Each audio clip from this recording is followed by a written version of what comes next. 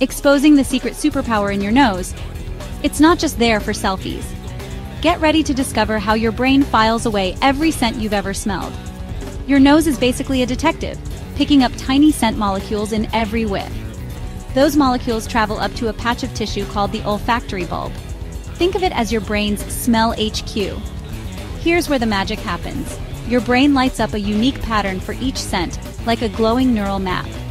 But here's the wild part, your brain actually files these smells away, labeling them with a kind of scent ID. Imagine a folder called Smell Hash 2498, Grandma's Cookies, or Smell Hash 5032, Fresh Rain. That's why a single sniff can unlock memories you didn't even know you had. And get this, scientists say your nose can remember up to 50,000 different scents.